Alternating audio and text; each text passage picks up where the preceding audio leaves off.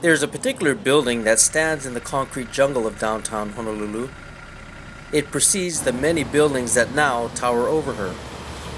Despite being one of the oldest buildings downtown, over 2,500 people continue to pass through her doors each week. They are the Catholic faithful gathering to attend liturgical Mass.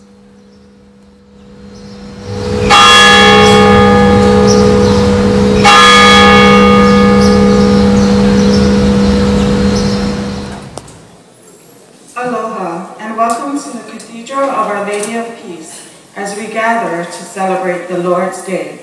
I know that my Redeemer lives, that I shall rise again.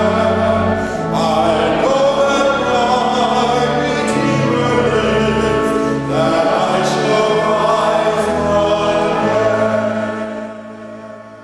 On July 9th, 1840, missionaries from the Congregation of the Sacred Hearts of Jesus and Mary broke ground for a new church, a Catholic church to be built in the Hawaiian Islands.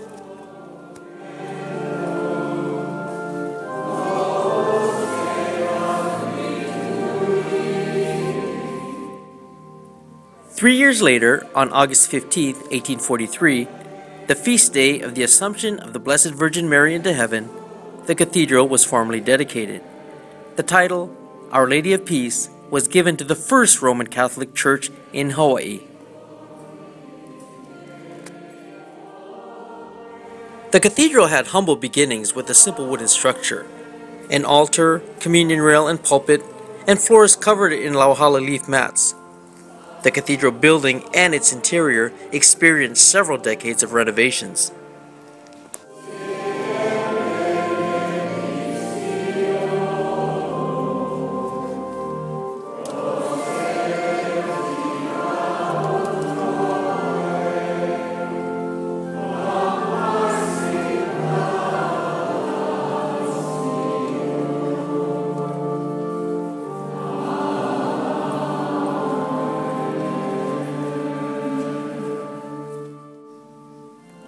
On May 21, 1864, a certain Joseph de Veuster from Belgium was ordained to the priesthood in the cathedral. 145 years later, Father Damien de Veuster of Moloka'i would be proclaimed Saint Damien by Pope Benedict XVI. The bells of the cathedral rang out on November 8, 1883, announcing the arrival of the SS Mariposa as it entered Honolulu Harbor. The ship carried Mother Marianne Cope and 6 Franciscan sisters sent to assist Father Damien on Moloka'i. In 2012, Marianne Cope herself would be elevated to sainthood. The Cathedral of Our Lady of Peace houses the relics of both Hawaii saints.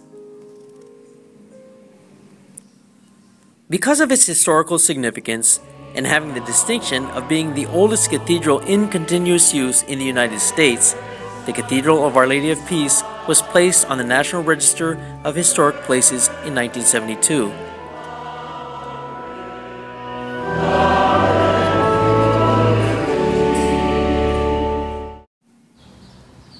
An interesting historical fact is the location of the very first kiawe tree in Hawaii, which is on the cathedral grounds.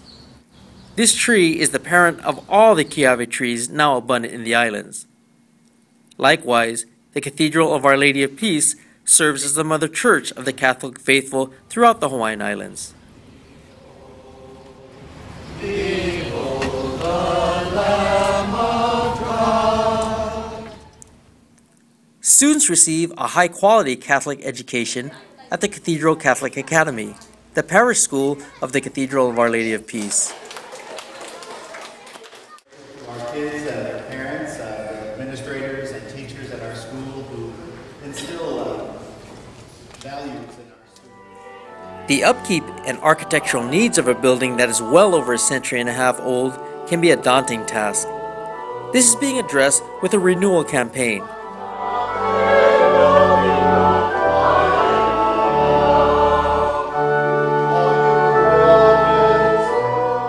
Additionally, the vision, plans, and designs of the campaign will help evoke a feel of 19th century Honolulu, when Saints Damien and Marianne were in the cathedral.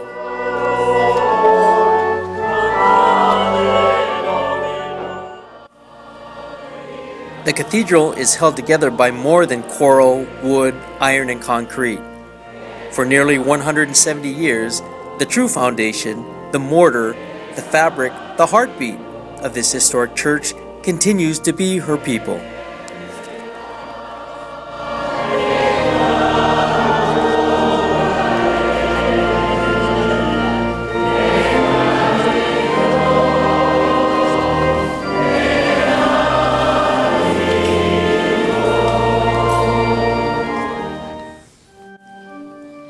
Generations of clergy, parishioners, lay ministers, and volunteers have taken part to preserve the cathedral's legacy. A dedicated and committed people, the cathedral's people, share a common bond. They are tied into the history of the cathedral, which spans over a century and a half.